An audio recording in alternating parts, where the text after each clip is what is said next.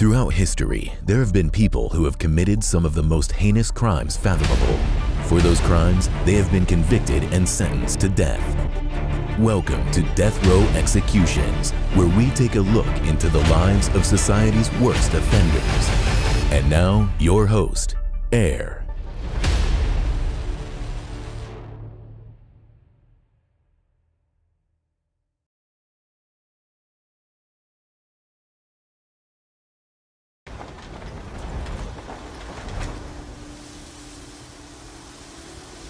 First of all, I'm very sad that this child died. But when I first saw you in there, I knew something was wrong. You know something is wrong. No, sir, I don't. You know something is wrong. No, sir, I don't. Okay, so You gonna hold it like that? yeah, I can hold it like this. Be better that way? Yeah, because I guess we're gonna be moving around, so. Okay, you ready? Mm-hmm. Say when. Go. Melissa. Okay. Today's date is 2/18/2007. It is 3 a.m. We are here at the Harlingen Police Department. I am here with Melissa, Lucio. My name is Victor Escalon with the Texas Rangers. I am also in this room is Officer Harlingen Police Detective Javier Villarreal. Lay her down and show me how you would spank her. But was it one time or was it several times? Several times. Show me how. But show me the same force you would use. With your right or left hand? Right hand. Would you be standing up or sitting down? Both. How would you do it when you're sitting down? Show me how you would do it. I mean, the way you actually did it. Just get it over with. Oh, just spanked her real hard on her back. Well, do it real hard like you would do it. Just spanked her hard. Like the way you would do it. That's the way we do it. I remember what I just said when John would come over and play with Mariah, because Mariah was scared, she would stay stiff, but you can tell she wanted to play with us. And when my brother would leave, my mom would pinch her. All the time my mom would pinch her and tell her, go sit under the bed or go sit on the corner of the bed, put a pillow over your head or turn around, and we would all be playing or like joking around, and Mariah would look up and my mom would go to her and push her head down in the bed. I think I love my mom because we're supposed to love our mom.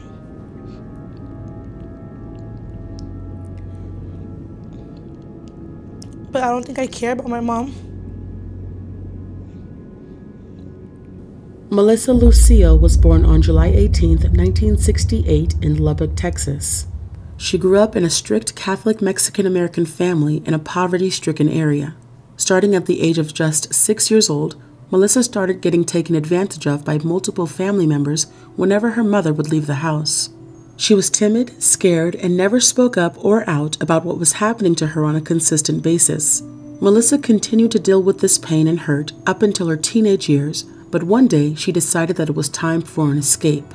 Melissa was 16 years old when she met a young man and decided to marry him, thinking that he would be able to save her from all of her troubles. Melissa's mother consented to the marriage, and Melissa ended up dropping out of school in the 11th grade. Unfortunately for Melissa, she moved from one bad environment to another, and her husband frequently drank, sold drugs, and would verbally and physically assault her. Her sister-in-law by the name of Sylvia introduced her to cocaine that year, and Melissa became an addict. Melissa and her first husband had 5 children together, but after some time, their relationship crumbled, and Mr. Lucio moved to Houston, Texas, leaving his wife and children behind. After being abandoned by her husband, Melissa was left to fend for herself and often depended on free meals in order to take care of her children. Fast forward to the year 2007, Melissa was now in a new relationship with Robert Antonio Alvarez, a man that she called her husband even though they were not legally married. The couple had 7 children together, with the youngest being a little girl named MARIAH. In total, Melissa had 12 children, but she was pregnant with twins. 3 of her children were actually taken away from Melissa due to multiple complaints. It was reported that those children were homeless and relying on school for food and hygiene needs. There were also reports that Melissa's house always smelled like marijuana. MARIAH was a toddler who had just recently learned how to walk, but because of one of her feet facing inwards, she was prone to falling. It was Saturday at around 7 o'clock at night on February 17, 2007, when something happened to MARIAH, leaving the family no choice but to call emergency. When paramedics arrived at the apartment, one paramedic by the name of Nestor entered the apartment first and noticed that no one was near MARIAH to offer any assistance or comfort as she was lying on her back with no pulse. Nestor also noticed that Melissa did not seem distressed and wrote down in his report that her behavior was quote-unquote so far out of the ordinary. Melissa told paramedics that MARIAH fell down a flight of stairs, but once MARIAH was taken to the hospital emergency room and pronounced dead, doctors noticed that there were other bruises on her body, including a bite mark and an arm that had been broken about 2 to 7 weeks before her death. The emergency room physician said that it was one of the worst cases he had ever seen, and on his report, he noted that there was no sign of head trauma. Melissa was first questioned for a few hours. She maintained that MARIAH fell, but claimed that she fell 2 days prior to her actual death. When investigators brought up the other wounds, she claimed that her older children could have done it, but it was not her. An autopsy, however, was conducted on February 19, 2007, and the forensic pathologist concluded that MARIAH died from blunt force trauma to the head. The result of the injury would not have been from a fall, but an object or a fist, according to the pathologist.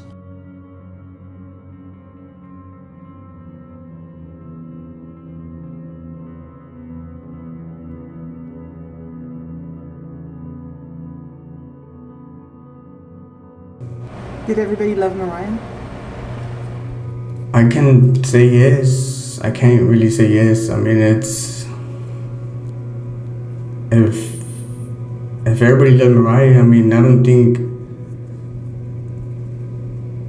the abusing would have been happening to MARIAH. I love MARIAH.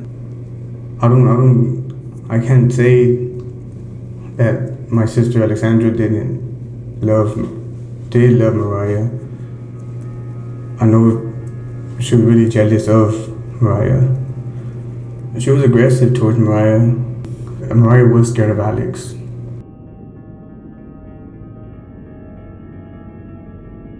She trusted them to keep an eye on us. So if she was washing clothes or cleaning the house, 'cause she was always cleaning something. They would watch us. I guess Alex, she did I don't want to say she didn't like her, but I guess she had a vendetta against her. Whenever she did bad, she would pinch her, but that's it.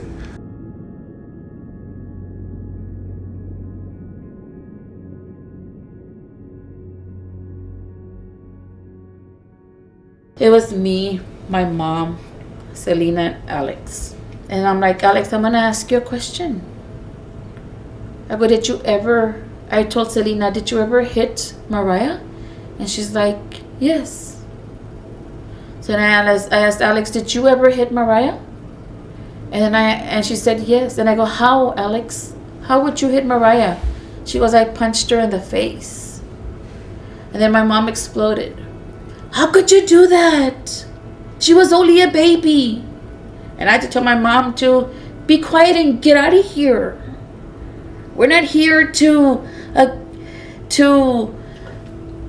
get mad or to ask why. We're here to get the truth out of her. So I had to tell my mom to leave, and she didn't talk. And then Selena said, well, my mom and my dad were always doing drugs. They would lock themselves in the bathroom. I'm like, perfect, Selena. That's all you had to say. Why was that going to get you in trouble? You were a child taking care of another child, which should have been your mom's responsibility, and Robert's. That's all you had to say. But your mom ain't guilty of something that you and Alex did.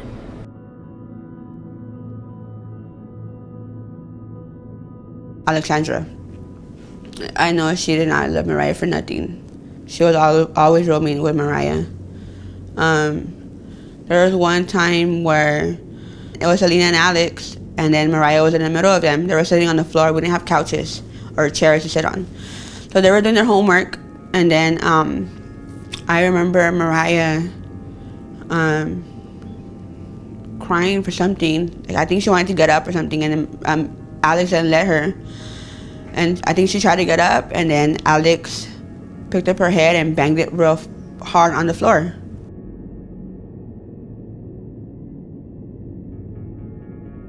No, I don't believe that it was an accident. I believe that Alex, and even from her own mouth to me, yes, I did it. I pushed her. It wasn't an accident. I believe that Alex had helped over and over and over with all of the children. And I believe that she was a teenager. She was wild as a West Texas wind. And I believe that she deliberately and intentionally pushed Mariah so that she didn't have to change any more diapers or fix any more bottles. Melissa was questioned by investigators again for about 5 hours, and she told them that she was unaware of the bruises that were mentioned in the autopsy, and interrogators felt that she was hiding the truth. Some believe that Melissa was just tired because not only was she pregnant with twins, but she was coping with the fact that her youngest daughter had just died.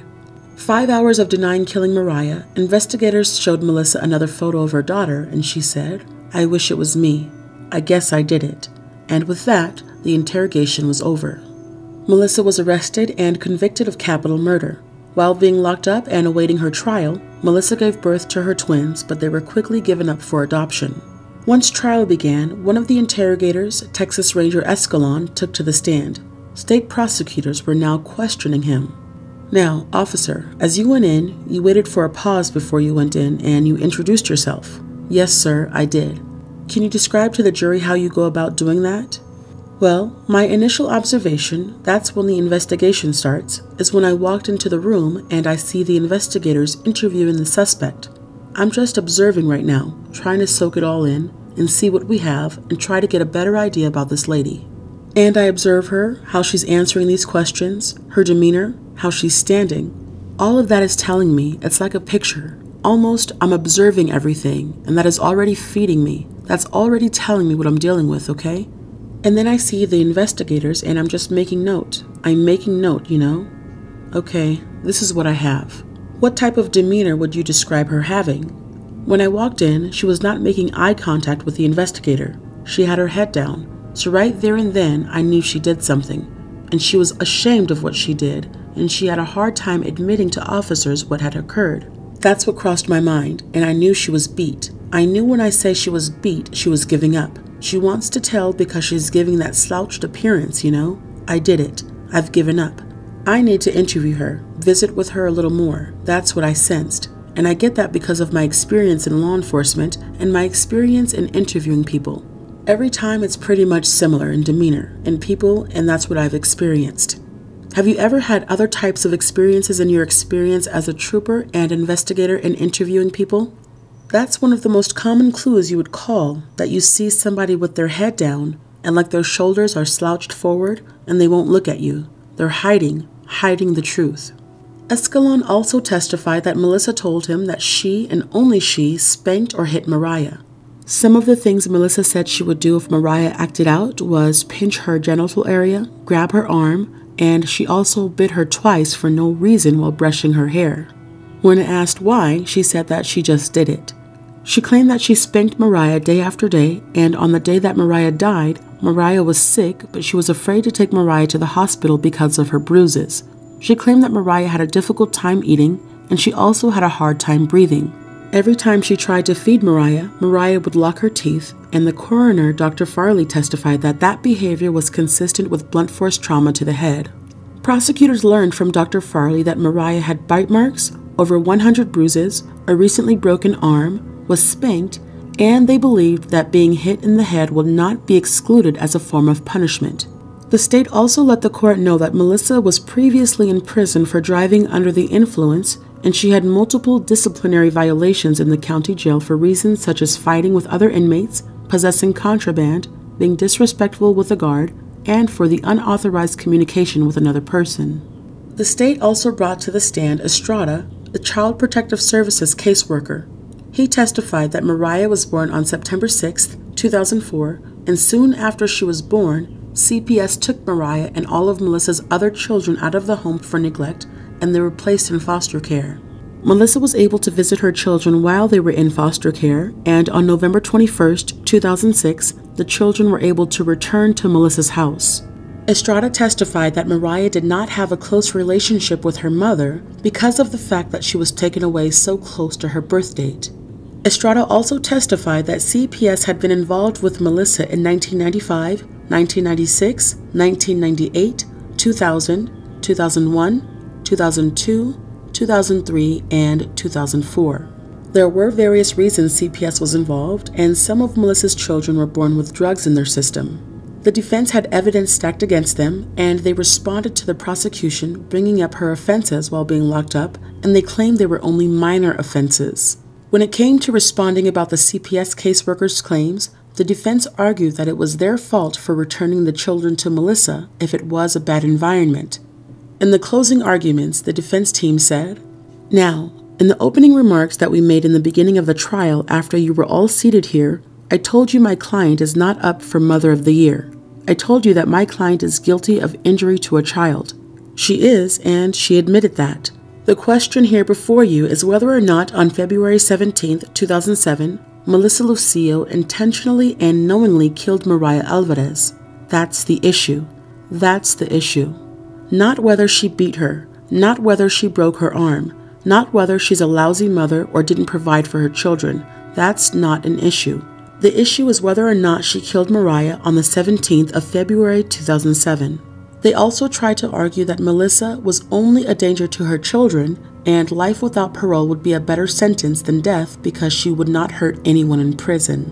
Melissa was sentenced to death in 2008 and sent to death row in Texas. There have been appeals over the years, but Melissa's execution date is set for this year on April 27, 2022. If she is executed, she will have been the first Hispanic woman executed in the state of Texas. Some appeals have been over the evidence presented in trial not being tested. Police searched the apartment where Melissa and her family lived, and they took pictures of cocaine and other drug paraphernalia in the house. Police Detective Rebecca Cruz was in charge of all of the evidence in the case, and she admitted hair and fingernail clippings from Melissa, but it was never sent into the lab for testing. The drugs that were in the images were also never sent in for testing. Question: does it matter that the drugs were not tested if the drugs had nothing to do with how or why Mariah died? If she killed Mariah and drugs weren't even part of her defense, why should it matter? There are many people in support of Melissa and some who believe she is innocent. Some think that her confession was not really a confession and that she is covering up for one of her other children. Melissa has recently agreed to be a part of a documentary, and she still claims that she is innocent and that interrogators forced her to admit to something she didn't do. In the interview, she said, "I'm not that cruel to my kids." Don't you think that in some way that seems like she admits that she was cruel, but just not that cruel? If she is taking care of a toddler and cleaning her, she would see what was going on with her body. So even if it wasn't you who was responsible for all of the bruises, wouldn't you do your best to protect your youngest if someone else was hurting them? Wouldn't you get whoever was causing the bruises to get in trouble? Poor Mariah was not protected. A lot of people say that during Melissa's interrogation, she seemed fake, but I could not imagine being pregnant and interrogated for 6 hours. It would be interesting to see her demeanor from an interview during trial time or her earlier years in prison. It's so sad that she was given another chance and her kids were returned to her, and her youngest was just taken away that quick. My last question is, do you think there should be a limit when it comes to that many reports involving CPS? Let me know what you guys think of this story in the comments below.